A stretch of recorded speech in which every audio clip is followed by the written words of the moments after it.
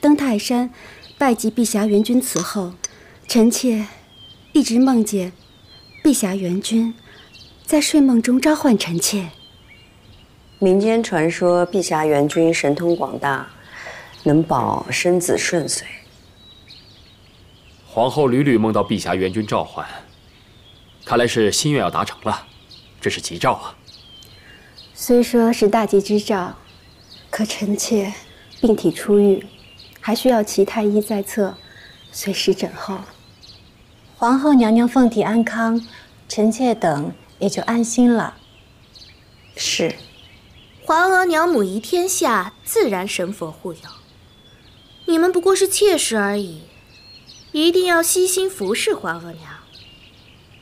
景色，公主说的是。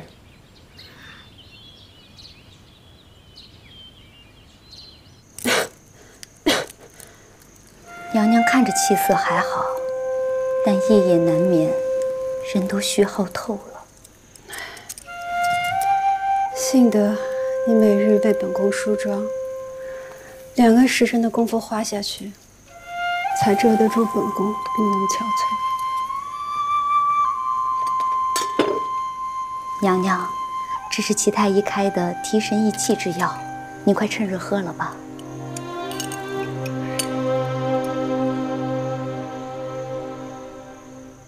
怎么比前几日的要浓一些呢？齐太医加了2倍的药量，说是您这几日舟车劳顿，若是剂量不重，只怕撑不住您的身子。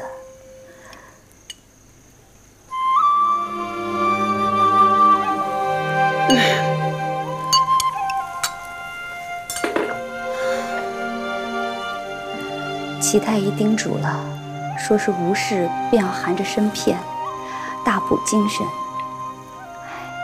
其实您何苦来东巡？您的身子受不住啊！皇上第一次东巡，本宫若不陪着，必定会被世人耻笑，说皇后名不副实，那就会丢了富察氏的颜面。百姓们都夸皇上和娘娘恩爱无比呢。本宫一定会留着这一份恩爱，等皇上为景色赐了婚，让他嫁一个可以扶持富察氏的好人家。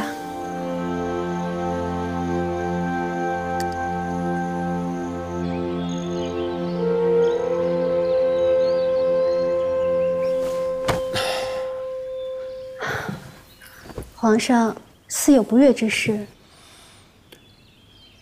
你可知道，蒙古科尔沁部要替其子色布腾巴勒珠尔求娶嫡出公主。那孩子你知道，一直在京中是皇子们的伴读。后来2年前又封为辅国公，也算是知根知底的。魏出嫁的嫡出公主，除了皇额娘的幼女恒体长公主，便只有皇上和臣妾的景色了。难不成科尔沁部是要求娶景色？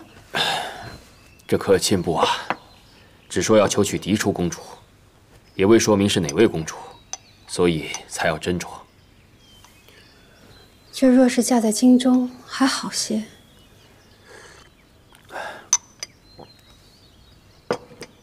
这按照科尔沁部历来的传统，亲王之子成亲是要居住在科尔沁部的。那这就是远嫁了。别父离母，这也太苦了。哟，请梅嫔娘娘安。听闻皇后的病情好了许多，臣妾特来向皇后请安。皇上正在里头呢，请娘娘略等等。也好，那我就先院里溜达溜达。哎，恒提妹妹正值芳龄，最宜出嫁。皇上，虽说科尔沁部是蒙古大部，最是富庶尊贵，可咱们的景色还小，怎么可以嫁去那么远呢？真与你想的一样，但朝中大臣极力反对，朕将恒提公主远嫁，理由是恒绰公主已经嫁到准噶尔，若是恒提公主再远嫁，只怕皇额娘会老怀伤心呐。臣妾才来了永聪，立刻要锦瑟远嫁，这不是要了臣妾的命去？皇后莫急，扶皇后坐下。是，娘娘。皇后啊，你别这么说，朕明白你的心思，朕也不舍将锦瑟远嫁呀。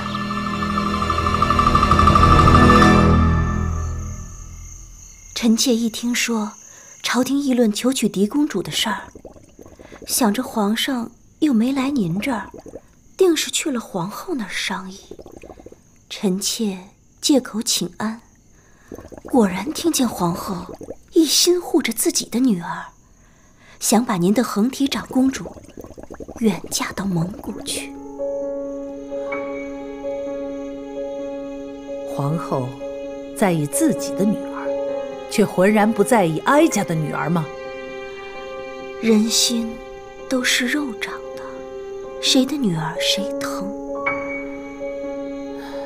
你是个有孝心的，哀家知道。梅嫔虽说身子不大好，但论有用，可比庆常在和淑嫔强多了。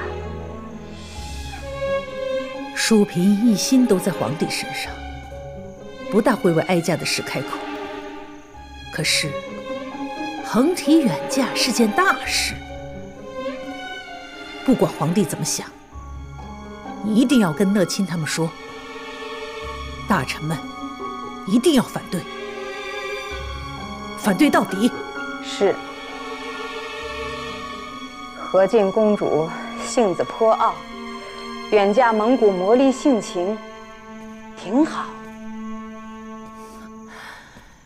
她不是老是自诩为嫡出公主吗？那就该让她尽尽嫡公主的职责。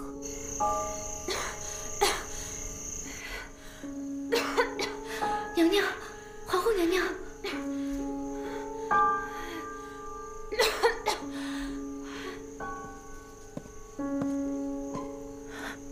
卓，问嘉妃娘娘安。妹妹怎么来了？快别客气，坐。李欣。是。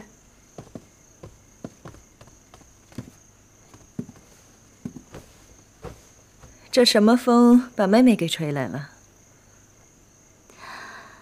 听说她的身子骨不行了，全拿药吊着。既然皇后的病是吊着的，那就最不能伤心动气。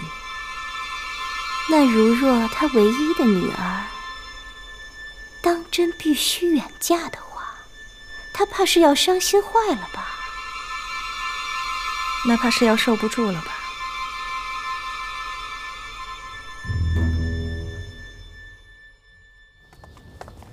臣妾给皇上请安。起来吧。你在等朕啊？听说皇上心情不快，臣妾想说陪皇上走走，散散心。不必了。是不是为了公主远嫁之事，你也有话要说啊？皇上真的生气了。大臣们反对恒提远嫁，跟朕聒噪了2个时辰。接着梅嫔也跑来凑热闹。你呢？你想说些什么？远嫁公主是前朝政事，臣妾无话可说。那你是要朕去见皇额娘吗？皇上若是想见，自然会去见；皇上若是暂时不想见，自然有皇上的理由。只是皇上如果没有心情散心，臣妾就先告退。那你来干什么？臣妾只是希望皇上不那么累，不那么烦忧。好，朕知道了，你回去吧。臣妾告退。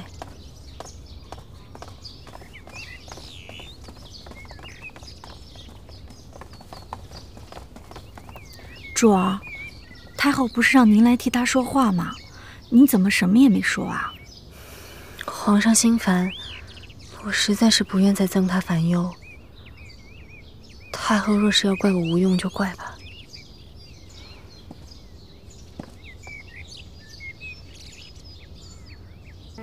臣妾给皇上请安。你怎么来了？臣妾来给皇后娘娘请安的。皇后没心情，你不必请安了。陪朕走走吧。是。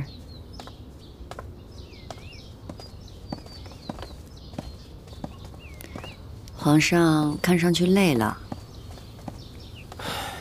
朕被大臣们聒噪了2个时辰，又被皇后请来听她哭诉请求。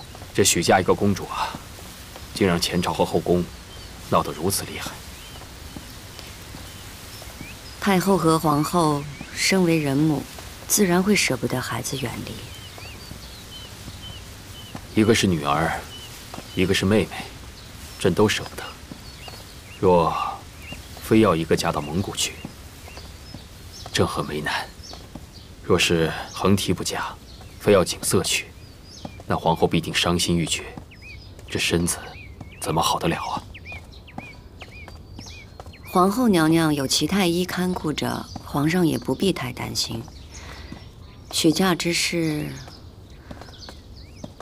过些时日，太后和皇后都会想明白的。皇上到时候就会有个决断了。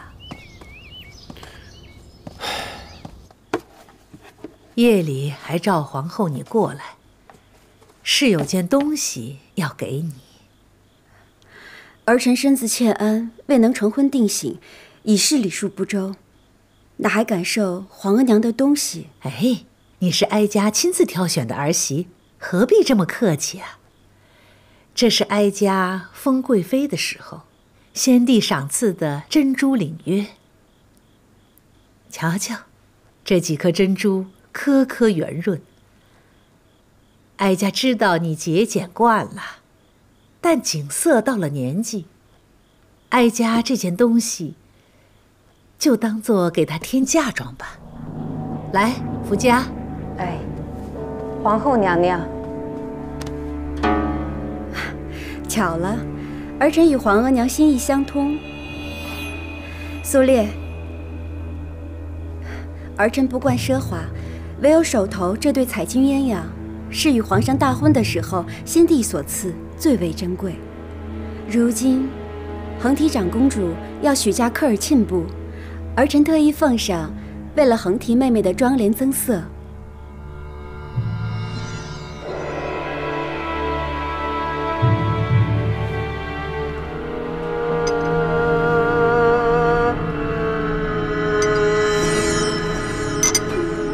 茶水凉了，福家，换杯热的。是。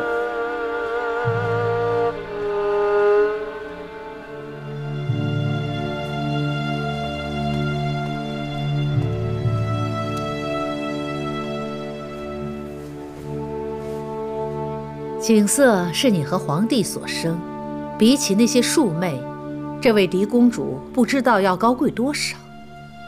景色自己不也总以嫡出自诩，且早早就被封了固伦和敬公主，瞧不起那些庶出的弟妹，自然是她驾驭科尔沁部最合适。景色年幼，说话不知轻重，哪里可以许了人家呢？儿臣把她留在身边，好好教导几年，等出落得有模样了，再嫁也不迟。你等得了，蒙古等不了。自古慈母多娇儿，景色出嫁成了人媳，自然就懂得规矩了，比你这个亲额娘教导要有用多了。再说了，这次求娶公主的科尔沁部是蒙古诸部之首，地位尊崇。这不县城有恒提妹妹吗？唯有景色出嫁才堪匹配。论长幼，恒提年长，又是景色的姑姑，自然是长辈先嫁，再考虑晚辈的婚事。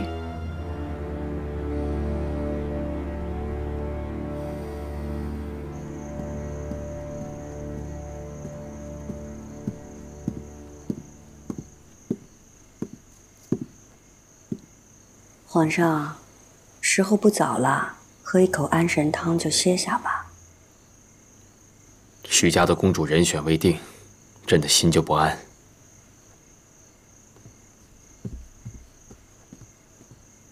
皇上，太后召皇后娘娘过去，听说二位主子有点杠上了。福家姑姑派人来请您过去转缓些。杠上了，朕去瞧瞧。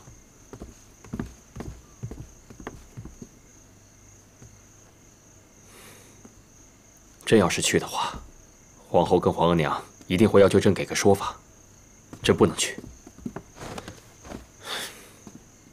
皇上，可是太后和皇后娘娘僵持着也是不妥啊。皇后浮躁，事情还没有定论，朕避着皇额娘都来不及呢，皇后却自己送上去。李煜，去请皇后回来。皇上，两位主子在呢，哪有奴才说话的地儿啊？无用的东西。是。皇上，要不这么着，皇后娘娘病着呢，请齐太医去给皇后娘娘送药，也好给彼此一个台阶下。甚好，就这么办。